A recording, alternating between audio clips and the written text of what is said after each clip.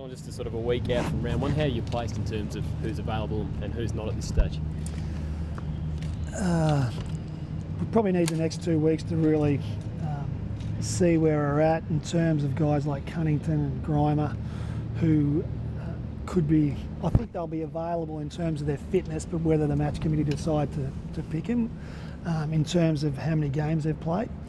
But look, the weekend was a real positive one for us because I know there's been a lot of conjecture around how many injuries we've got, whereas we're not overly concerned with it. I mean, we just think that, and I think Brad's been quoted as saying it's been a terrific opportunity for some of the guys to come in and get some exposure, and I think we've been able to find a few players. I mean, on the weekend, you know, Cam Richardson was terrific. Now, he mightn't have got a game if Greenwood and Bastnak are available.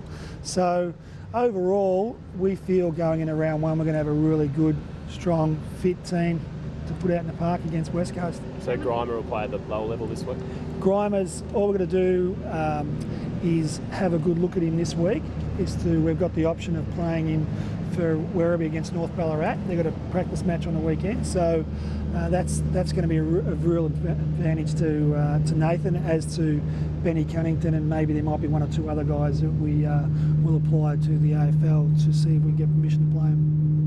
In regards to Matt Jack Dawes, is there a chance that he could be elevated off the rookie list for round one? The good thing about Matt Jack is he's been able to show he can play at the level, but there's still a lot of work to go.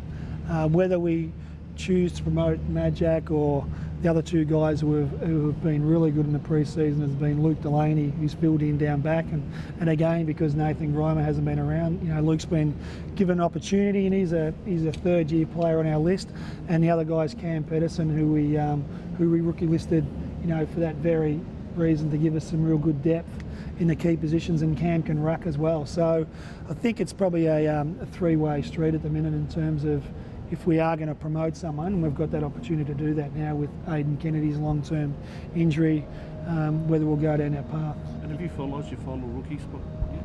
Yeah, no, we didn't have, we didn't have that scenario. You got a better idea of Hamish's possible availability now? Probably not. But the thing is that we do know it's real positive in terms of how he's pulled up from the surgery. Like, he's just got out of his moon boot today, and you know, in just speaking to Hamish, he just said, look, it feels exactly like the other one felt, and the other one, you know, was probably only about a month rehab period. But then again, the big thing with Hamish is going to be his match conditioning. So, and that's where we don't want to compromise any of the boys' preparations. So, and it changes from case to case. So yeah, look, we know he's going to be out at least for the next 3 or 4 weeks because that'll be the healing process. But in terms of his conditioning, we don't want to put a figure on that. Do you have a better idea than Matty about how many weeks he might be out for? No, same sort of thing. I mean, Matty only got injured on, on Saturday, had the scans on Sundays. The boys are in today. This is the first time they've had an opportunity to have a look at Matty. So again, it'll be just one of those ones where traditionally hamstrings, are 3 to 4 week injuries. So, we'd hope that that'd be the case. But again, we don't want to put an actually exact figure on it. Do you have to do a review at all, Dom, of some of the injuries over summer and training? No, I just think we've been stiff. I mean, if you have a look at it, we've probably had 5 or 6 injuries that have been carryovers from the previous year, and none of them are. The only soft tissue ones we have had have been like, you've got Matty Campbell's injury from the weekend, and I think that if you had been at the game, Easton Wood is a very, very quick player, and Matty's extremely quick, and I think it was more along the lines as, that there might have been a little bit of fatigue in there. He'd been on the ground for a while. I think there's probably bigger issues at play in terms of some of Brad's comments around the sub-rule. We're pretty exposed on the weekend with some of the injuries that we had. So, but in terms of a review, we've got a fantastic medical and conditioning team. And from the positive side of it, I mean, we kicked 18 goals against a potential top 4 side, and we kicked 9 in the last quarter, and we didn't have anyone on the bench to rotate. So I think from that side of thing, we're in really good nick. Can you see?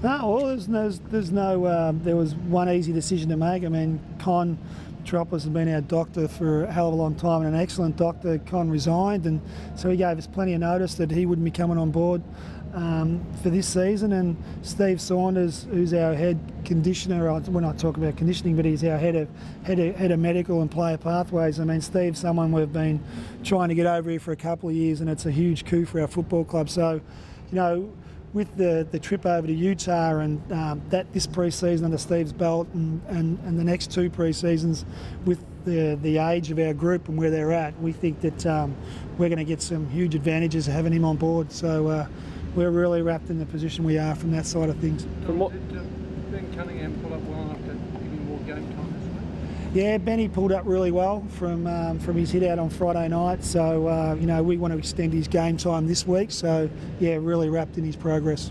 Is in contention for round 1? Yeah, very much so. He'll be right in contention. He'll be right amongst the mixed, and the boys have taken a real softly approach with Benny. We've put an enormous amount of conditioning work into him. So from that side of it, he's right. It'll just be a matter for Brad to say whether his touch is going to be up to scratch or not. What you saw on the weekend, can you see this sub rule becoming a big issue throughout the year? Yeah, I think it's going to be an issue, and look, whenever you introduce anything new, you know, it's going to be subject to close scrutiny, you know, from the clubs and from the media. The AFL has chosen to go down a path of the 3 interchange players and the sub, and look, we can only talk from our own experiences. The weekend was the first time we just thought, right, we're only going to have 3 interchange players and use them. We did have 3 subs, but that was probably more from just having a look at some of the players.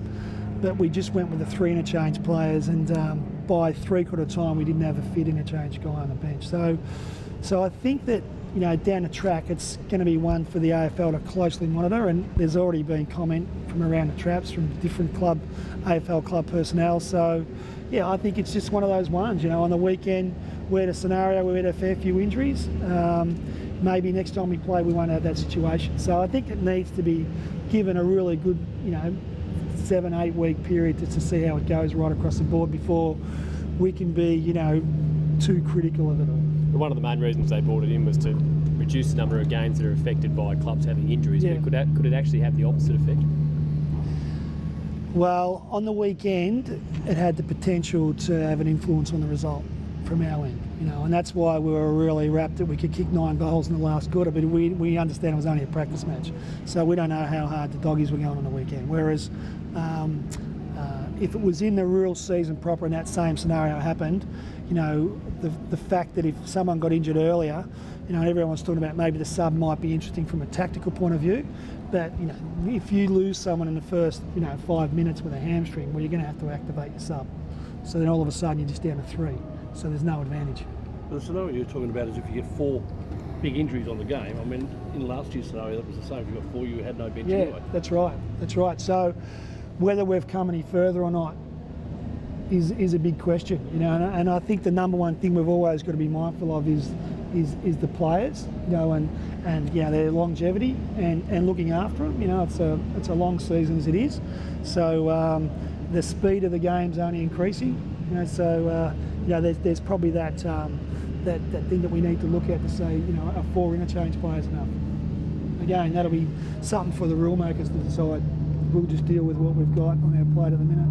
If Matty Campbell is to miss the first, you know, few weeks of the season, how big a loss will that be? The type of player he is for the game. Oh, look, it's disappointing for Matty. You know, he's had a fantastic pre-season and his fitness probably hadn't been where he'd wanted to be over the last couple of years, so through injury. So, you know, the good thing from Matty's perspective that he'll come back fit and strong and ready to go because he's had a great pre-season. So at least he's got that base.